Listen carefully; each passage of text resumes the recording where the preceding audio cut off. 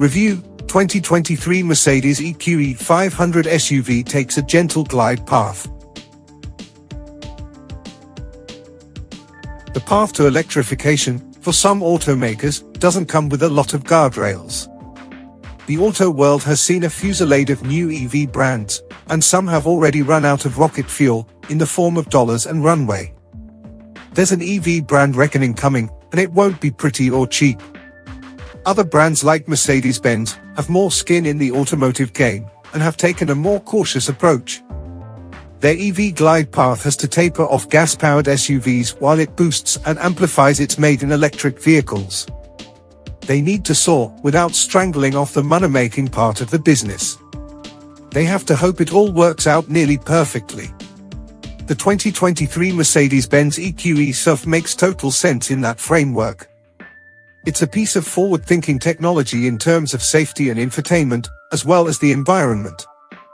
As an electric utility vehicle, it hedges lots of expensive bets with its 400-volt charging, 279 miles of maximum range, and its Electrify America charging solution, while others have developed custom charging networks and brawny battery packs that spin out muscle car-like performance.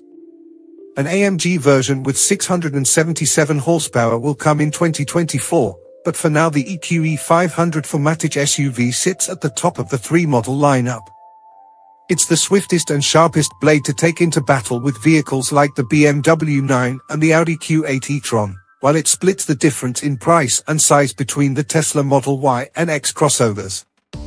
The 2023 Mercedes EQE SUV looks smoothly tapered outside, while it's festooned with digital displays inside. How fast is the Mercedes EQE 500 SUV? I drove the EQE SUV lineup last week in Portugal, focusing for an afternoon on the 500 4MATIC version. With seating for 5, it's a relative of the EQS sedan and SUV, with a smaller battery pack and a more taut shape. Keeping a moderate pace through some light Lisbon traffic that dissolved as we neared the surfing coast of Nazaré, the EQE 500 4MATIC SUV handled undulating roads the simple way, by dispatching them. How it gets there, in electric force, is from a scaled-down solution like the 108 kWh one in the EQS sedan and SUV. Base versions of the EQE SUV carry a single motor in the front that teams with a smaller battery pack, and reel out 288 horsepower. In the 500 4MATIC edition, a second motor at the rear drives total output to 300 kilowatts between the two motors. In all, the 500 4MATIC churns out 536 horsepower and 633 pound-foot of torque, which Mercedes says will clip 0 to 60 miles per hour runs in 4.6 seconds.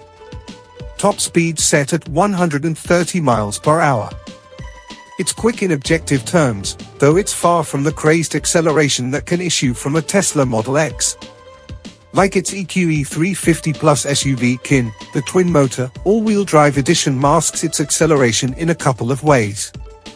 The heft of the 90.6 kWh battery pack that forms its floor mutes the responses, for one.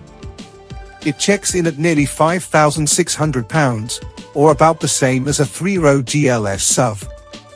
The more important piece comes in its suspension design, with adaptive dampers, S-springs, and reaxial steering. The EQE SUV deploys chips and circuits and code to whittle down its actual size into something virtually smaller.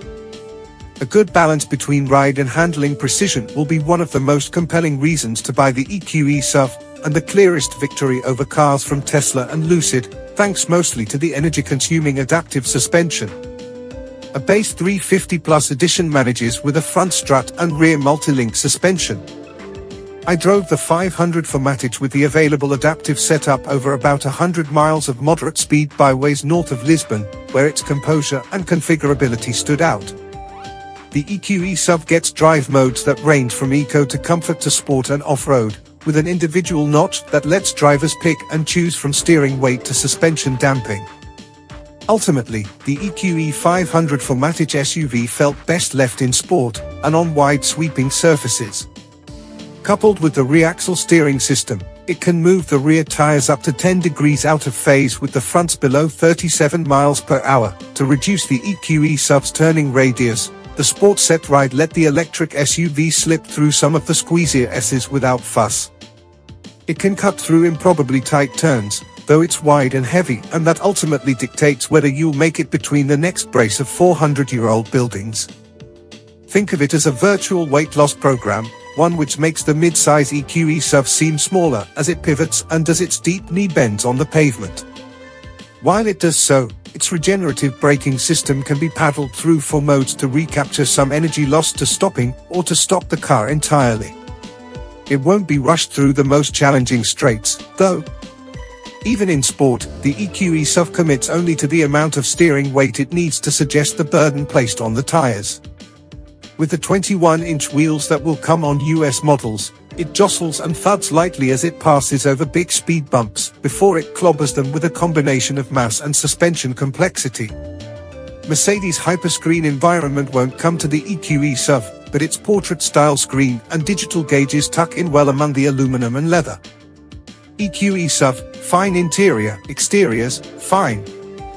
The EQE SUV bears the design language of its EQS and EQE siblings.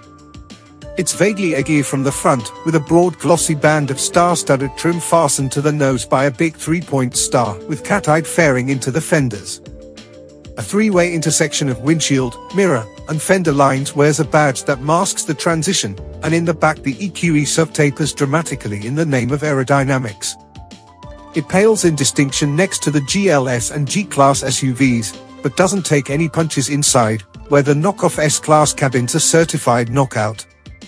Decked out with a 12.3-inch digital gauge cluster, 12.8-inch touchscreen with a fairly well-sorted version of MBUX software, not to mention wireless Android Auto and Apple CarPlay, it's marvelous when configured with mocha brown Napa leather and laser-slitted Burmester speaker grills. It sets a high bar for electric car luxury without resorting to hyperscreen-style visual overload. Even before you pick one of its 4 soundscapes, it generates its own noises from roaring pulse to silver waves and vivid flux, even a new one dubbed Serene Breeze. Co-branding with Gwyneth Paltrow's Empire seems inevitable. While it's suitably comfortable up front for even most tall passengers who can get cooled seats with massage modes, and in the second row of seats, for up to 3 big ones, the EQE SUV doesn't fare as well in cargo spaces as the similarly sized GLE class. There's no third-row seat option, and the EQE SUV has 14.0 cubic feet of cargo space behind the rear seats, 59.0 cubic feet behind the front seats. That first number's smaller than the last generation GLC, while the latter number's a few cubic feet bigger.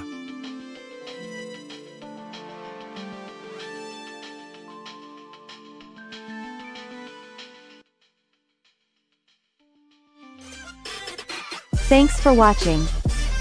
Drop a like, leave a comment, and don't forget to subscribe to watch more videos like this.